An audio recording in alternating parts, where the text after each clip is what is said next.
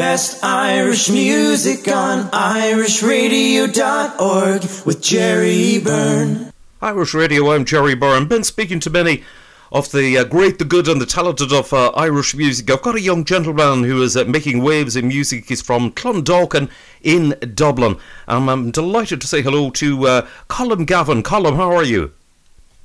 Jerry, I'm good. How are you doing? Not bad at all, not bad. Listen, lovely to chat to you. Tell me this, how did you get into music? Well, I suppose in my formative years I studied music through the classical method in the Clondalkin School of Music under the great Peter Stanton.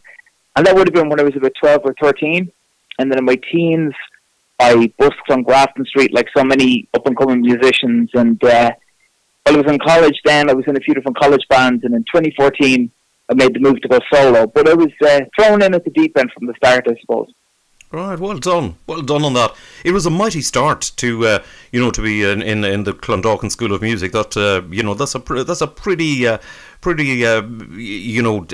got to be pretty talented to be there. Well, it was fairly competitive. My teacher, Peter Stanton, he had a very archaic method of teaching music. As the classical method can be, for a lot of younger musicians, it can be quite boring to be reading sheet music or studying the intricate aspects of music theory. For me, it was very compelling, and he was my teacher for almost 15 years. Unfortunately, he passed away at the beginning of February of this year. But a wonderful guy and a wonderful teacher. Excellent. That's fantastic. And tell me this: what did you go on to then? After, I mean, you did the busking and all the rest of it. After college, what did you do then? So in college, I was in a band called Charlotte Palace. And I think I'm the last member of the band who's still in the music business. But in 2014, I went solo, and I brought out my first record called You're End of Slumber. It was 5 original tunes.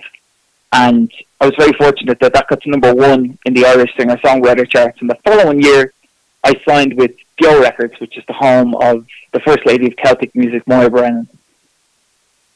Right, that's excellent. Well done on that. That's that's good stuff. And how has it been going for you since? It's been going good. It feels like I'm 29 now, and it feels like my 20s have come by in a flash because it's just been gigging and touring and recording and releasing music. But again, this is the life that I've always wanted, so I'm very, very fortunate. That's excellent. That is excellent. Unfortunately, the problem with the gigging and the touring is with COVID has sort of put a temporary stop to that. Yeah, it's put the kibosh on things, to say the least. But it also affords musicians an opportunity to revisit their routine, I suppose. I mean, for me, it's put much more of a structure on my writing times and getting involved in other musical extracurricular projects. So there's been a lot of silver linings to it too. Indeed, yes. There's many people have actually found, other things and discovered other things about themselves. They've created music. They've managed to get their music out there, which they possibly wouldn't have otherwise. Absolutely, and speaking purely for myself, in the early portion of the first lockdown, the great Charlie McGettigan got in touch with me and proposed the idea of the two of us writing songs, and since that time, I think we've amassed about 40 or 50 tunes, and sort of with a view to maybe releasing a record together at the middle portion of this year. So, like I said, there's silver linings. Indeed. So, I spoke to Charlie McGettigan actually only a few weeks ago on the programme. One of the all-time greats, been involved in music for just so many years. Yeah, and one of the nicest guys you'd ever be fortunate enough to meet as well. I mean, from the first week that we started to write songs together, he was just so informative.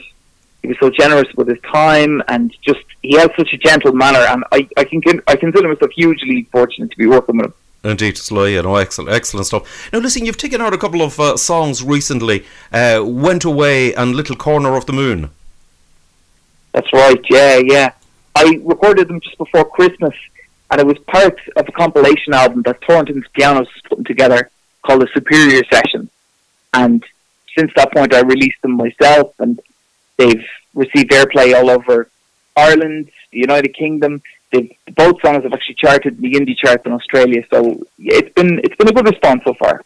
That's excellent. That is excellent. I mean, that's a fantastic achievement for self-penned compositions. For me, Ger, it's just hugely flattering when people respond well to the songs, and especially in the present set of circumstances, because there's such an outpouring of music and creative works coming from all over the world. So the fact that people take the time to listen to my stuff is hugely flattering. Indeed so, indeed so. Well, listen, well done on it all, and it looks things looking very promising, and no doubt, listen, as soon as it's safe to do so, you'll be back in action on stage once again. I hope so, and I hope that day comes sooner than we anticipate too. Indeed, Colm, listen, it's been lovely to catch up with you. Listen, I wish you all the success in the world. Stay safe and stay well, and fingers crossed. As I say, you'll be back on stage as soon as it's safe to do so, and I'll catch up with you along the winding path. Listen, Jared, thank you so much for talking to me. It's been an absolute pleasure.